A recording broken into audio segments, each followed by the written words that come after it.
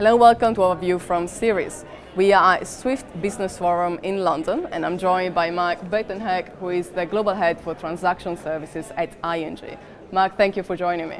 Thank you. I want to ask you about the evolving nature of banking. So there is a lot of talk about transformation in the sector. We have plenty of fintechs coming in. We have the tech giants looking at what they can do in this field. Are you feeling nervous?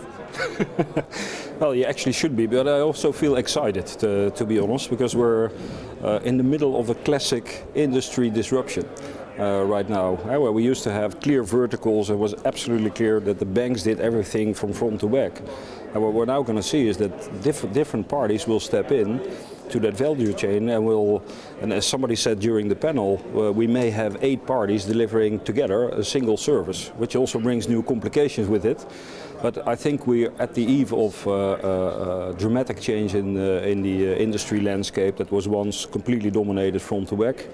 And that will be now much more open, and that's why people talk about open banking. A lot of people talk about open banking, refer to API, but open banking in fact is a completely open landscape. So that's where we're not just talking about technology, we're talking about the whole concept of what it means to provide banking services. You mentioned a panel, you moderated the panel discussion exactly on this subject earlier on.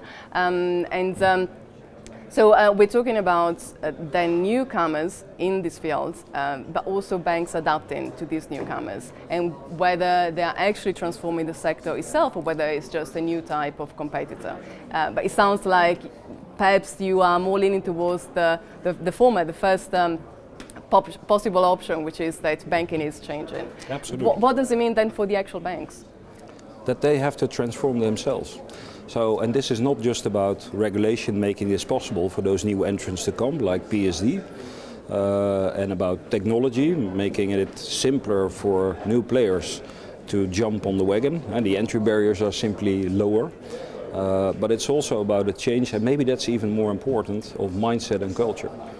We are, and I am a banker, and I'm a career banker, been in this business for a very long time, and you think this is the way things are going, but you have to reset your mind, take a step back and actually see what is happening. And I used, as an introduction for the panel, I used the 5 forces model of Porter. It's a very classical thing of the 80s. Marketing is my background.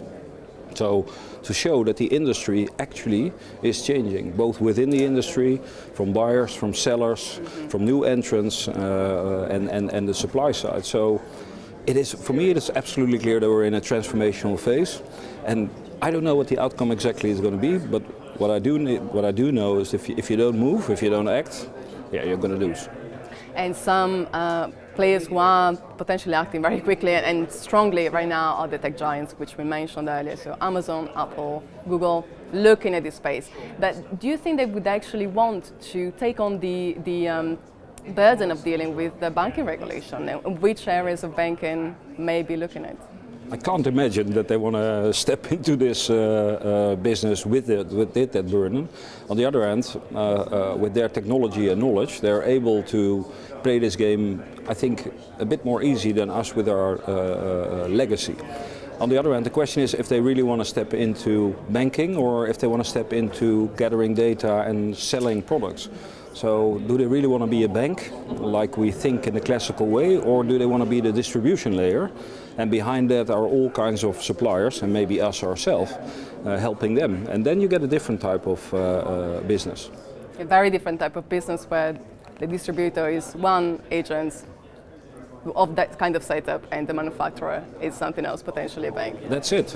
But the manufacturer could also be a fintech that is very good. On the panel we had Mike Leven from Currency Cloud. If you look at people from TransferWise, etc., they're focusing on a very specific niche and try to do this extremely well. While we, as banks, and I thought one of the guys on the panel from Barclays said it, we want to deliver all those services. The question is, can we keep on delivering all these different services ourselves and spend, let's say, 5 million here, 10 million there, etc., while somebody else is spending 500 million or a billion on just that piece of the puzzle? And that is something that we have to think through. whether we're able and capable of doing that. So one-stop shop sounds nice, but the question is if you have to run the shop front to back.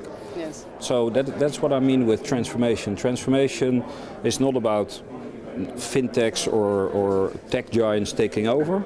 It's about creating a new ecosystem which nobody actually knows what the outcome will be. It's a bit like the startup of the internet where you have all kinds of players, but in the end it nicely turns out you have people working on the front, people on the back, etc.